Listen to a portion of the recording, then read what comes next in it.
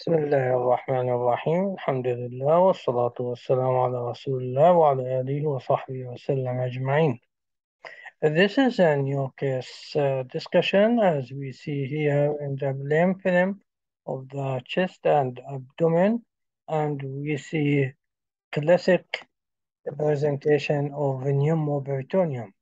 And in this the abdomen CT scan, in this abdomen X-ray, we see the continuous diaphragm sign and the falciform ligament sign, and also we see the regular sign as here or here, and the regular sign is the outline of the gas outline of the gas in and out of the bowel.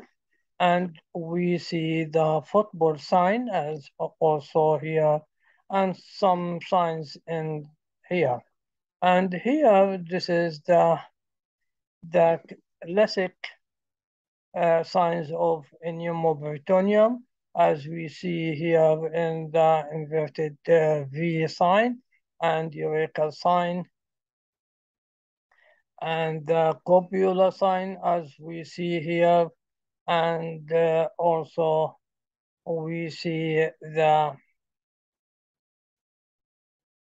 other signs, and as we see here as mentioned, and the signs are bowel related signs and peritoneal ligament and related signs and other signs.